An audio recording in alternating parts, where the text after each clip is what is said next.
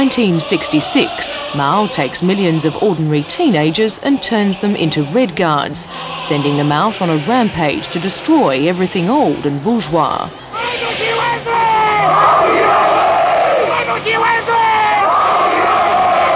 The Red Guards went wild, doing all they could to fulfill their mission from Mao. But then, once they were done, Mao banished them to the remotest corners of China to live and learn from the peasants. 17 million saw out their teens in the countryside. For some, it would be 10 years before they came home.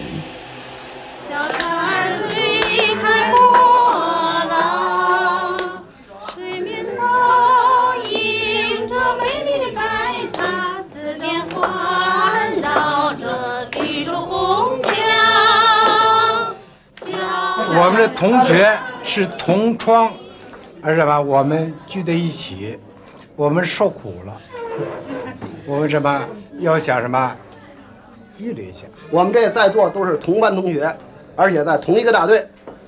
现在呢，全都调回北京来了。哎。 1994, Mao's Red Guards, now middle-aged, gather to remember the past. 回忆过去，还有现在，好的也有，赖的也有。过去吃这个，现在可以吃这个，这是肉。冬天的冰这么老厚，女同学根本就不敢去下面警察局抬水，想起来现在都害怕。哭，我们关门哭。 我们包间儿这个是吧？我们哭，不让这什么，不让你们听见。 After years of wanting and trying to forget, the class of '66 now feel a strange nostalgia for their past. Like our baby boomers, China's '60s generation dominates the economy, and all over Beijing, restaurants are raking it in by playing on the best years of their lives. 那么这道菜的名字叫老三届大团圆。 那么，因为我们那个的经历了酸甜苦辣，所以这道菜。The restaurant even runs a special register to put members of the class of '66 together again. 他在这个本子上发现了他上学时间的情人，就是他上学时候他跟一个女同学发生了爱情，但是由于当时两派斗争，就各自分开了，在这里找到了啊这样的，所以呢，现在我们对这个。 那段经历，大家都很觉得有点自豪。好多老三届回来以后都说，我们有这种经历，而别的人没有，现在的年轻人没有。But the restaurant is full of China's Generation X trying to share the feeling. Most of us want to have this period time of the hard times, but it's for me it's a short time. Not too long. You earn money now, you have a good job, you have a comfortable life. Yeah. Why would you want to go to hard times? Why? We think just in life, we must take over the difficult and we can get successful some business or other life or some perspective. 那么这一代人很脆弱，他们不知道社会上还有很多艰辛，人生的路途上还有很多的困难，应该让他们扭转这种思想。Changing that was the point behind one of this summer's more bizarre activities for Chinese teens.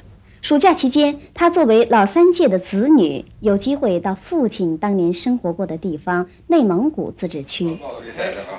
Meet 11-year-old Song Ning. His father was sent to Inner Mongolia during the Cultural Revolution, and that's where Song has just spent his summer holidays.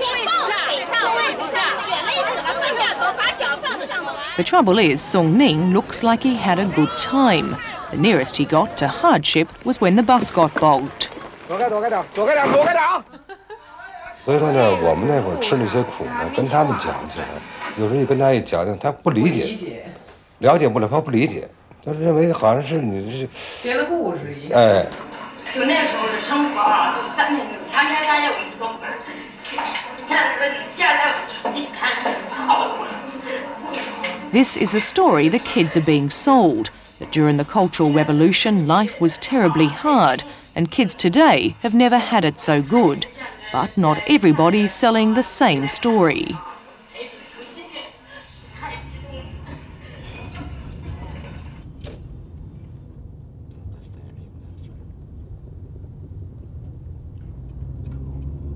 Wang Shuo is arguably China's most popular writer. Not with the authorities, they dislike him intensely, but with the young. His stories celebrate the hooligan life. 我第一次进公安局就在那个东大桥那块打的群架，当然是好几十人打人家6个人，也不是什么太光彩，也不是什么很光彩。可是因为我们都岁数很小，我们才15。 Wang Shuo grew up during the Cultural Revolution. Too young to be a Red Guard, he enjoyed the years of chaos, and now he's made a movie about it. 看到我们上学的时候不用学习，光玩、光折腾，那他肯定会觉得非常羡慕。那这个学生就做得很舒服了，那个而且吧也没有人管。如果老师要管我们，我们就会给他贴大字报。 Right now, Wang Shuo's movie is with China's censors, and at a time when young people are being asked to learn from the hardships of the past, it's hard to imagine they'll like it. 但是那时候只有去打架了，只有去打架，去和那个女孩子勾勾搭搭，是吧？ Wang Shuo and the old Red Guards agree on one thing: the kids today are certainly missing out on something.